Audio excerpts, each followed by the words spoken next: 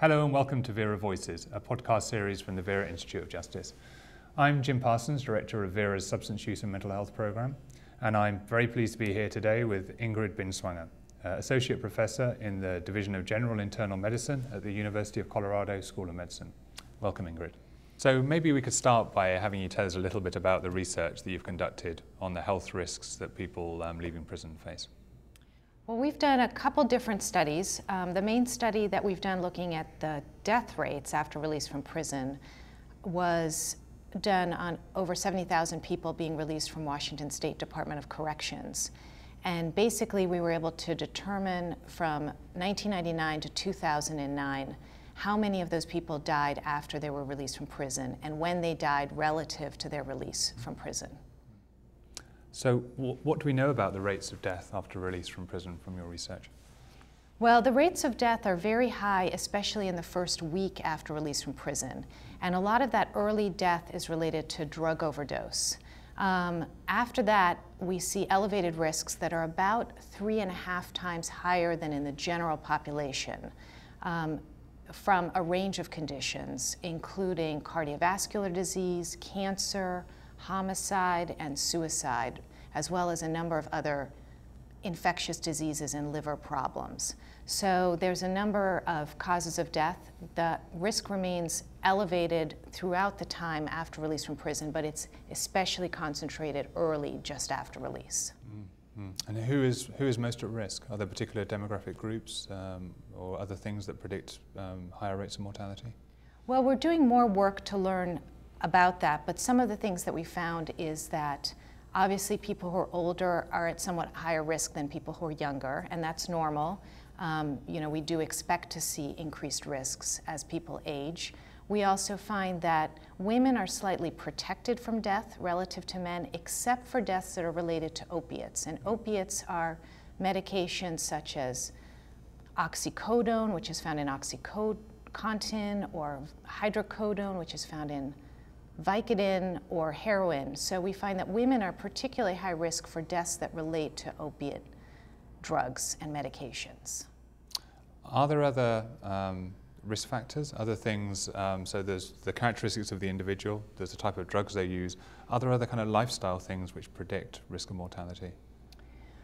Well, some of the things that we've been looking at specifically are around criminal justice policies that might affect the risk. So we know that people who've been in prison longer, there's a very slight decrease in the risk of death. We also know that people who are on community supervision have a slight decrease in the risk of death. But we found, unfortunately, that the risk is also common and somewhat increased if you've been incarcerated for a violation of the terms of your community supervision. So community supervision means things like probation and parole. And what we found that even for those brief incarcerations due to often minor violations, either drug use violations or urine tox screen violations, that people are at significantly higher risk for dying even after those brief incarcerations. In terms of environmental things, we've done a number of interviews with people recently released from prison to find out what it's like during that post-release experience. And what we learn in those interviews is that people say that they are constantly triggered to use drugs and alcohol. So for example, they may have basically witness other people using drugs or be offered drugs, often in the neighborhoods that they return to. So it's very hard for people who've been away from that environment and have a history of addiction problems not to relapse. And so that has some implications for where we put social services for this population or how we transition people from prison back home. So you mentioned a couple of things that can be used to kind of mitigate this risk for people leaving prison. Is there any other things which you think could be done to reduce the risk of death for people who are leaving custodial settings? Well, some of the things that we've tried is we did a small pilot study to look at having a patient navigator who could help people make the appointments that they needed to make in order to get their medications continued. One of the big issues is that people don't have any way to refill their medications after they're released from prison. And they also may have lost health care coverage even if they had it before. They may not even have had coverage before they went to prison, but if they did have coverage, say with Medicaid, they may have actually had it discontinued when they're in prison. So this patient navigator worked intensely with people who had some kind of a chronic health condition to help link them back up with services in the community, particularly healthcare services. So that's one of the things that we think might be helpful for this population. Great.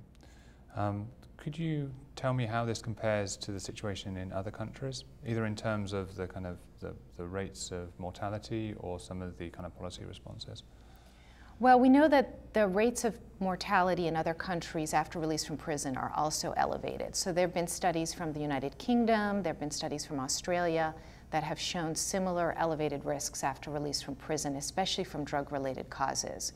There's some things that seem specific to other countries that we may not observe here. For example, in Australia, we find that indigenous populations are at particularly high risk. In the United States, we find that whites are actually at higher risk than African Americans and Latinos and Asians after release from prison. So there's some patterns that are a little bit different, but we do find that in many countries, people face an elevated risk after they come out of prison. Right, interesting.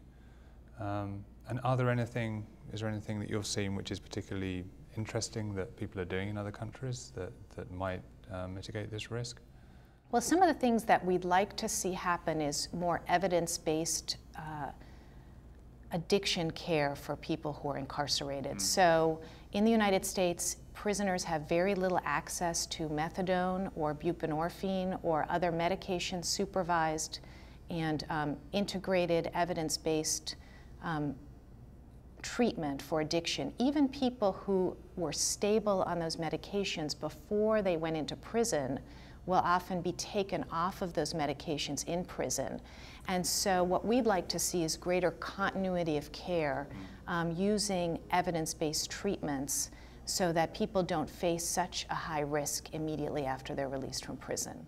Do you think there's an education component as well? Is there work that could happen aside from the important work linking people with the medication they need, but are there other things that you could do inside prisons or jails which you think might help reduce this risk?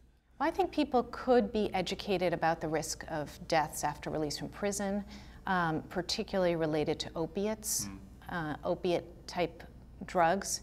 And there's also interventions that are being tried in some places to give an opiate antidote called naloxone to people who are leaving prison either before they leave or just after they leave in order to help them, in order to deliver in the event that someone does overdose. And so those interventions, but those things have not been widely taken up yet in the United States, and they're being studied now. Okay. Where's the research going on the use of things like naloxone? There's been some work being done in Rhode Island on that, and there's also been a national program in Scotland where they've also done work on giving prisoners naloxone as part of a national program after they're released from prison, and they're also doing another large study of that in the United Kingdom. But we're waiting for the results to be released. But we don't have all the results yet, yes. Okay. Well, great. Thank you very much, Ingrid. Thanks.